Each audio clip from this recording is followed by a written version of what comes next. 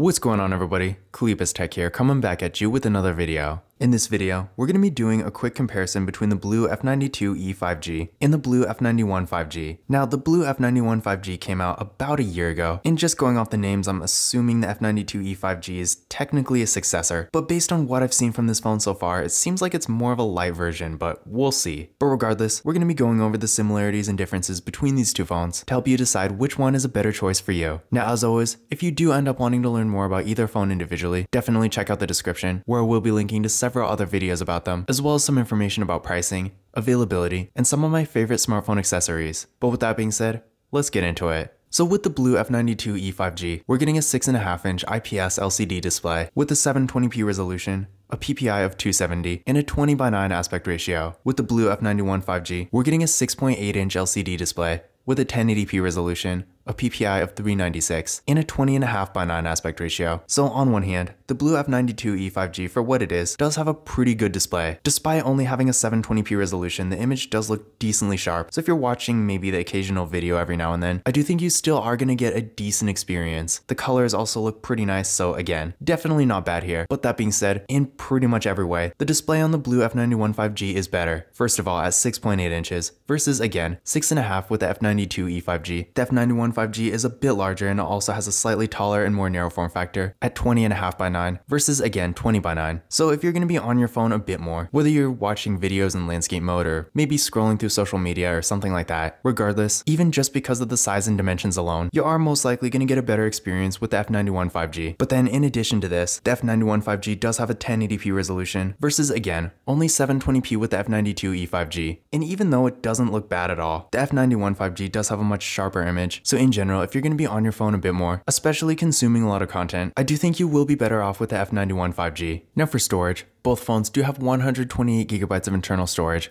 with microSD card expansion, so definitely a great amount of storage here, no matter which phone you get. Whether you're more of a light user and you don't really put a ton of stuff on your phone, or you're more of a heavy user and you're constantly downloading apps, games, stuff like that, no matter what the case may be, for the money, with either phone, you're definitely getting a great amount of storage here. So if that is more of an important factor for you, then either phone will be a great choice. For security features, both phones do have Face Unlock, and they both have fingerprint scanners right here in the power keys. So definitely a great spot for a fingerprint scanner. But starting with the F92e 5G, let's give them a try. There we go, one more time. And there we go. And now for the F91 5G. There we go, one more time.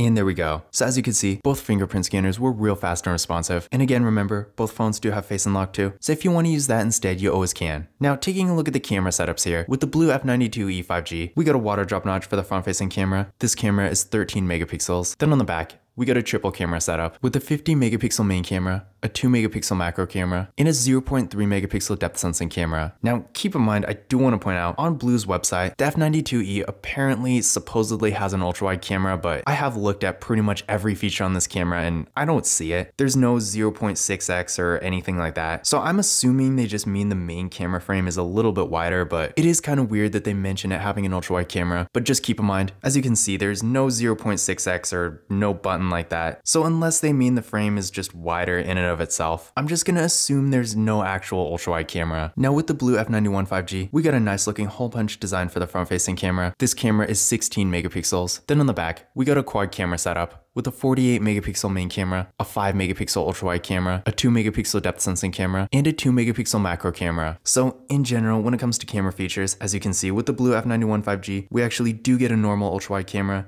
so definitely cool there. But again, with the F92e 5G, I'm not really sure what's up with the whole ultra-wide camera situation. I guess maybe now that I look at it side by side, the regular frame of the BLU F92e 5G is a little bit wider. So that could be what they're talking about, but if you're expecting something like a 0.5 or 0.6x, then with the F92e 5G, you are going to be disappointed because it doesn't have that. Whereas with the F91 5G, again, it does have a regular ultra-wide camera.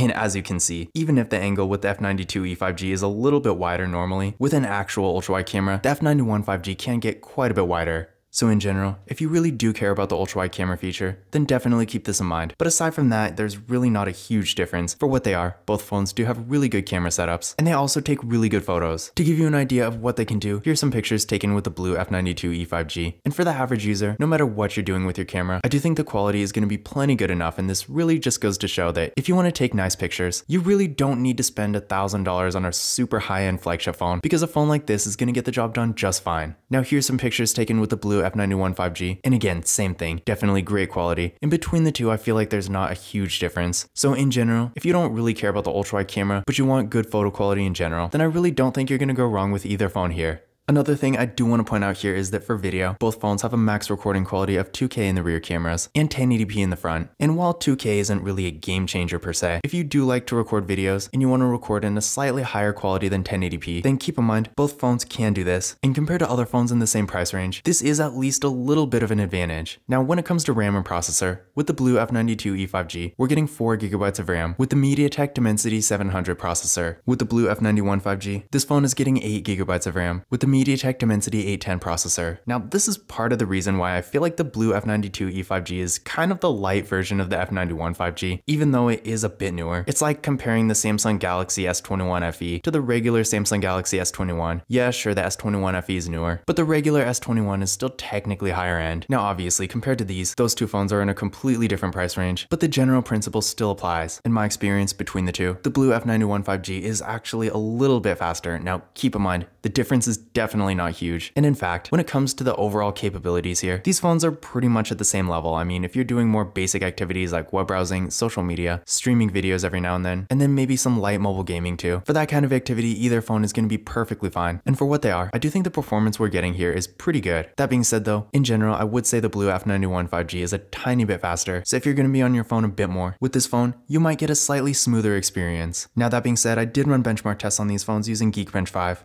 And here are the results I got. So again, really not a huge difference, but technically between the two, I would say again, the BLU F91 5G is a tiny bit faster, but in general, no matter which phone you get, you are going to get a pretty similar experience no matter what. Now for the batteries, both phones do have 5000 mAh batteries, with the F92e 5G supporting 10 watt fast charging, and the F91 5G supporting 18. In addition to this, keep in mind, the F91 5G does also have wireless charging, which is definitely not a feature you find every day in this price range. So in general, the charging features are really the only difference between these two phones when it comes to the battery. So if you want wireless charging to get a little bit more flexibility, and then maybe you want slightly better charging speed, because keep in mind, the difference between 10 and 18 watt fast charging, while still definitely being noticeable, is definitely not going to be anywhere near the difference between something like 18 and 33. But still, in general, if you do want better charging, the BLU F91 5G will have an advantage. Aside from that though, again, at 5000 mAh, in the US at least, this is pretty much the largest battery you can get in a smartphone. So if battery life and longevity is important to you, then either phone is definitely going to be a great choice. Now, when it comes to the software, this is like the one area where the BLU F92e 5G actually has an advantage. With this phone, we are getting Android 12, whereas unfortunately, with the BLU F91 5G, this phone only has Android 11, and I did update it today, so no, it doesn't have Android 12 at this point. And honestly, since it's been out for over a year, I seriously doubt it's gonna get it. That's really one drawback with BLU. I haven't actually seen any major updates with any of their phones. So if you really do care about software support, then you're probably not gonna want a BLU phone in general. But if you do want a slightly newer software between the two, then the F92e 5G will have an advantage. And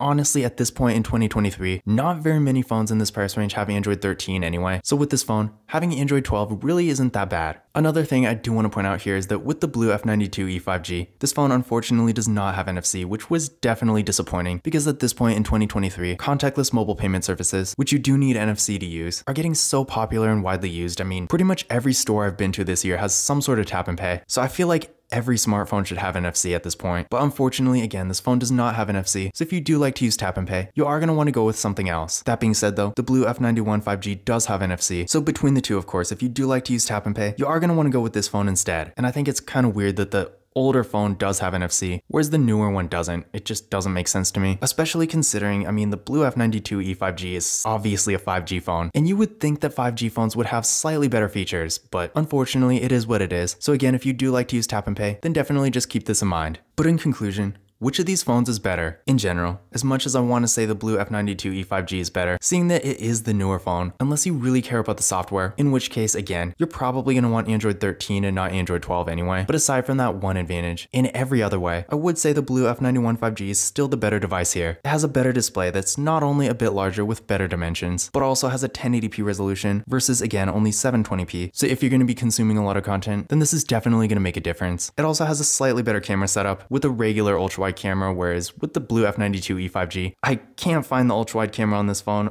I'm assuming it just doesn't have that same kind of feature. I mean, let me know in the comments if you have this phone and you found out how to use the ultra-wide camera. I just couldn't find it. I might be missing it, but I seriously doubt it. But in general, again, between the two, if you do want a regular ultra-wide camera, again, the F91 5G will have an advantage. It also does have wireless charging and just faster charging in general, and it does have NFC, whereas the F92e 5G doesn't. And this is definitely a big advantage nowadays. Again, the only real advantage the BLU F92e 5G has is that it does have a slightly newer software, but even then, it's still not the newest version of Android. So if the software is really that important to you, then you're probably going to want to get something like a Samsung, for example, that's going to have Android 13. So in general, while both phones are definitely good options if you're looking for an affordable 5G phone, if you really want to maximize the features and overall value that you're going to get for the money, I do think the BLU F91 5G is still going to be the best choice here. Now, once again, if you do want to learn more about either phone individually, definitely check out the description, where we'll be linking to several other videos about them, as well as some information about pricing, availability, and some of my favorite smartphone accessories. But that's it for this video. If you enjoyed it and found it useful, be sure to give it a thumbs up and hit that subscribe button.